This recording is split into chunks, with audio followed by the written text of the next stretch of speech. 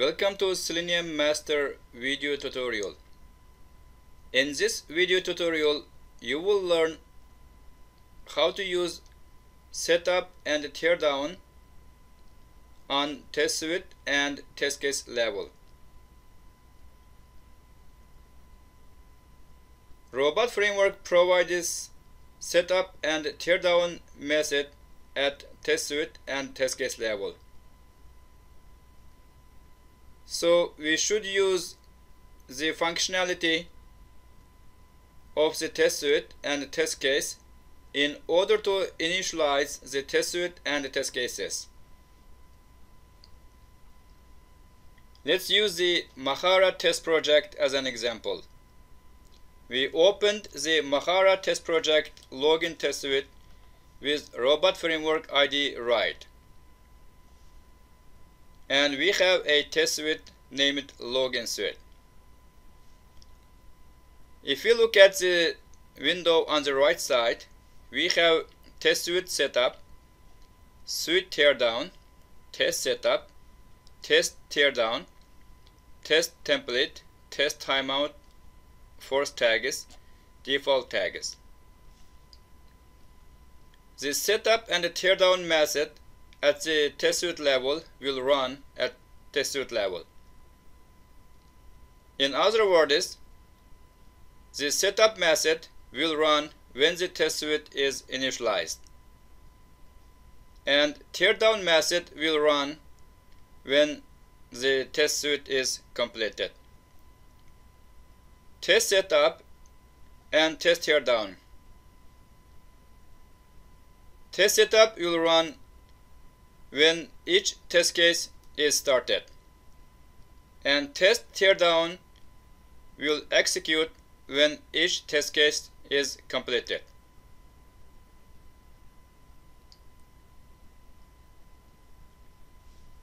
We added a test case called user change settings. In this test, a valid user logs on the system and change a user settings. Let's see an example. We opened the Mahara demo website and we used login credential to log in the system. Username, we type in student1.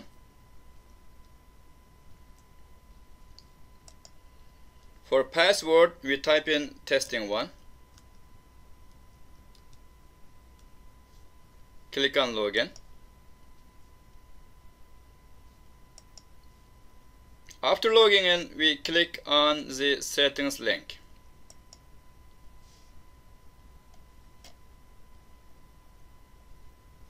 And we have maximum tags in cloud.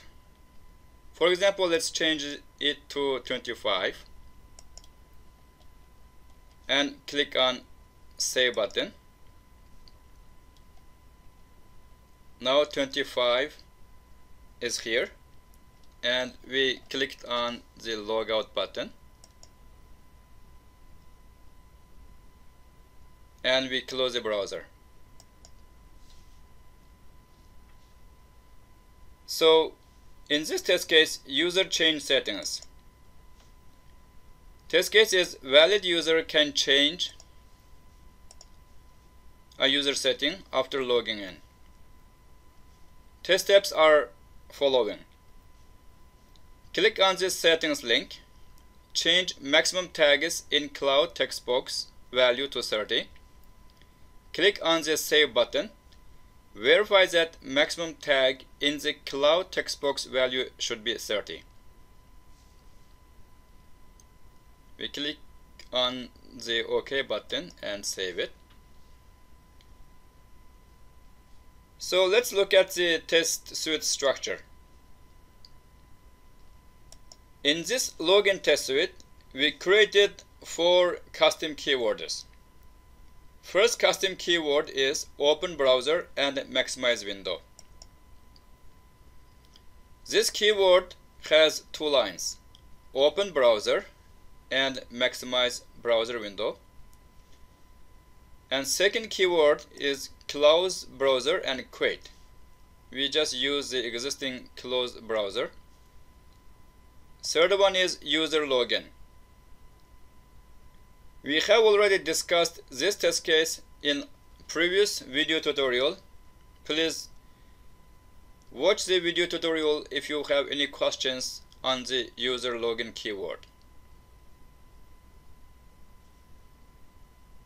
In this keyword, we wait until the submit button is visible and input username, input password, click on submit button, and page should contain element logout link and user logout. Wait until page element is visible, logout link, and click on the logout link. Wait for the submit button is visible. So you can add or create keywords. Just right click on the login suite and click on new user keyword. Under keyword, you can include any documentation, test case, and test steps. You can also include teardown and timeout and return value. We have also added another resource file, user setting UI. This resource file includes 3 elements: settings link, maximum tags in cloud, and user settings save button. We use these elements in the test case user change settings. So let's click on the login suite and look at the structure. So at the test suite level, we have 3 actions. We open the browser and maximize browser window. And once the test suite is completed, we close the browser and quit. So for suite setup, we entered open browser and maximize window keyword. For suite teardown, we typed in close browser and quit keyword. For test setup, we use user login. For test teardown, we use user logout. If you add another test case, you don't need to set up and tear down at the test level, because we have already set up the test setup teardown method at the test suite level. So now let's look at the test steps in user change settings. After a valid user is logged on the system, we wait until the settings link is visible, and next step is click on the settings link. Wait until the max tags in cloud text box is visible. We enter the number 30 in the text box. We click on the save button. At this line, number 6, we have added a keyword sleep. This will wait 5 seconds. Please remember that in test automation, you need to avoid any hard-coded wait time. Instead, you can use wait until page contains element or wait until element is visible. So next one is get element attribute. This text field maximum tag box has a value attribute named value. The number 30 is assigned to the value when a user types in any value. So instead of using get text, we just read the value attribute and get the number. So get element attribute will return the value attribute of the element maximum tags in cloud. Log keyword will log the value on the output. The last one is the assertion should be equal. The maximum tag box value should be 30.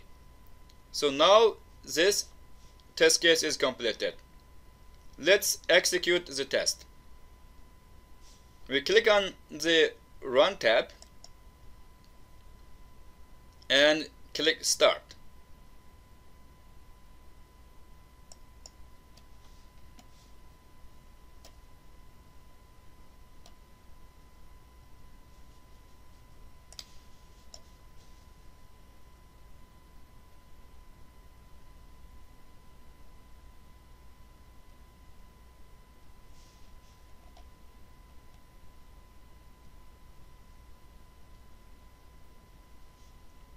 So the test is completed and test passed.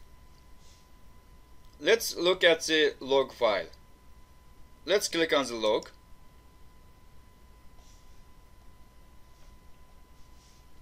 Let's expand the login suite.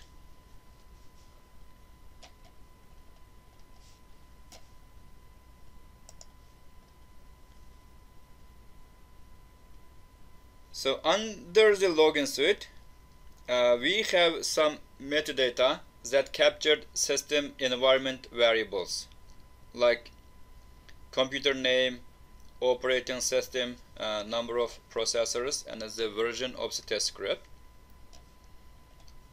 And the setup method, it executed open browser and maximize window, and teardown method, it executed close browser and quit. Now let's look at the test case user change settings. So the documentation includes the test case documentation we have put on the test case documentation field. And setup is user login and teardown is user logout. So each keyword is executed successfully. And let's look at the log. The maximum tag box value equal to get element attribute. This is the element, we get the attribute value. So we log it, the value, it's 30. Now on the final step, we do the assertion. And this keyword is the built-in keyword, should be equal. Maximum tag box value equal to 30. This test passed. So if you look at the test structure, please remember that the open browser, maximize browser window, and close browser. These keywords ran on the test suite level, and user login and user logout keywords ran on the test case level. When you add another test case or multiple test cases, you don't need to specify the test setup and the teardown, because we have already set up the setup method and teardown method on the test suite level. In this video tutorial, you learned how to use suite setup, suite teardown, test setup, and test teardown. If you have any questions, please visit the robotframework.org website. And for more examples, please visit www.seleniummaster.com website. Thanks for watching.